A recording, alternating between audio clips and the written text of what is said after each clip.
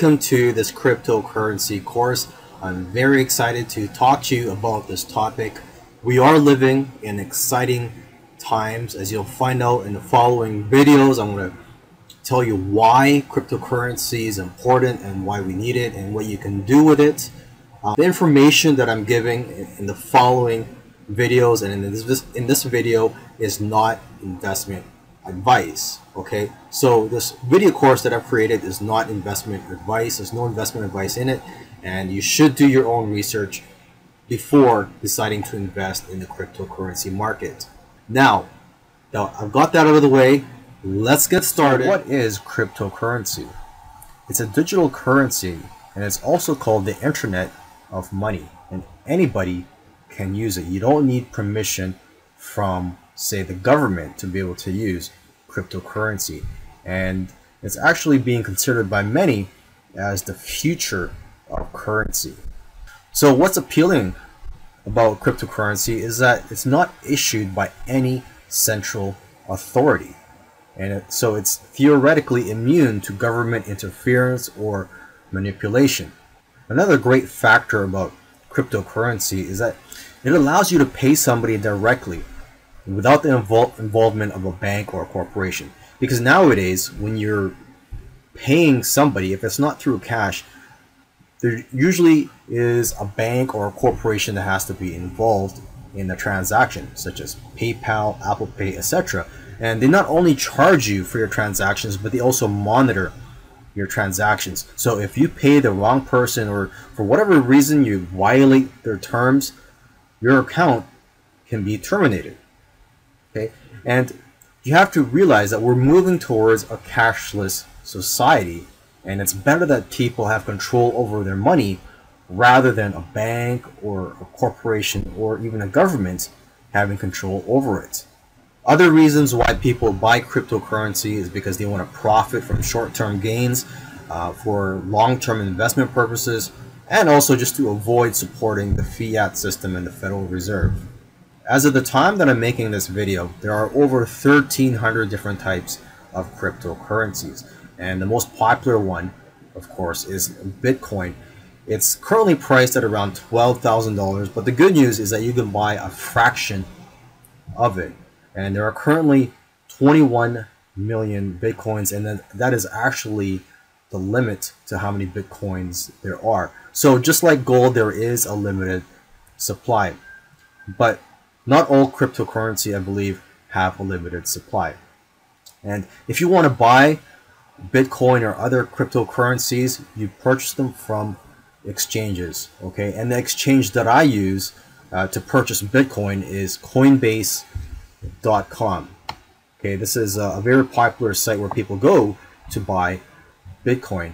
So I recommend, if you are going to purchase Bitcoin, you could try out other sites as well, but go ahead, try out Coinbase.com if you haven't made any purchases yet for cryptocurrency. Go there, try it out, open an account, and basically you could have your very first cryptocurrency today. And cryptocurrency is getting more popular by the day as more people realize the profit potential from buying and selling cryptocurrency. A lot of profit can be made from cryptocurrencies because when they first launch, usually they only cost a few cents. One example is a cryptocurrency named Stratus, which launched at less than 2 cents. So you could have bought Stratus at 2 cents, and about a year later it went up to $3. So there are a lot of people that have become millionaires from buying certain cryptocurrencies when they first launch and selling them 1 or 2 years later. If you're going to be involved in cryptocurrency, it's good to know what a blockchain is, or at least be familiar with it, because a blockchain is an integral part of cryptocurrency. And some claim that blockchain is the next disruptive technology after the internet. Okay, it's basically a public ledger or a database for cryptocurrency transactions, although it can be used for other applications. Okay, and everybody has access to a blockchain, similar to how a Google document can be shared with thousands of people, and it's not stored in any single location. And what's great about blockchains is that they cannot be controlled by any single entity. So a blockchain is a great form of decentralized technology. It has the potential to be used in other industries, not just for cryptocurrencies. For example, it can be used for stock trading. So intermediaries such as the clearinghouse can be eliminated from the trading process. It can also be used for elections to reduce voting fraud. And there are dozens of other examples. One way to profit from cryptocurrencies is through ICOs.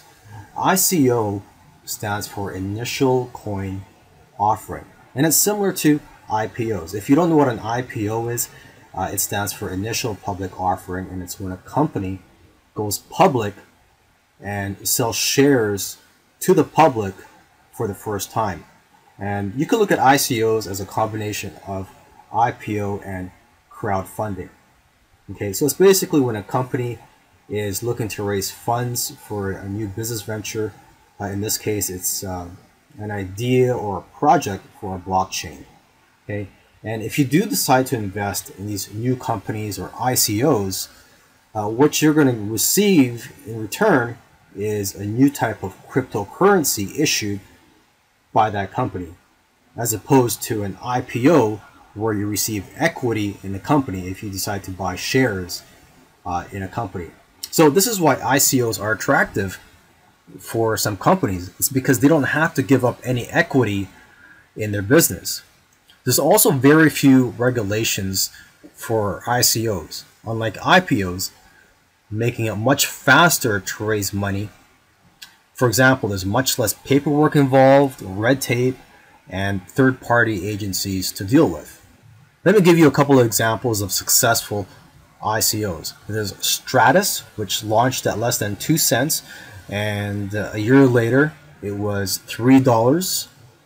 And there's also Ethereum, which launched at around 30 cents, and as of the time of making this video, it's currently over $800, and it's been about 3 years since it launched. And so there's quite a few people that have made millions with these ICOs. Now, I'm not saying you're going to make millions, and ICOs are becoming more popular than IPOs. In the last year, blockchain companies have raised twice as much money as companies have raised through IPOs. Everybody has different strategies when it comes to investing in ICOs, and some people just decide to flip ICOs instead of holding them for the long term. What's great about ICOs is that they're more liquid than regular investments. For example, if you invest in a new company and you buy shares, usually you have to wait years to be able to sell your shares. With ICOs, you can sell it within a few days or weeks. If you're looking to invest in ICOs, there's new ICOs every week, but please do your due diligence, because there are many bad ICOs and it can be a gamble for you, and I don't want to see you lose your money.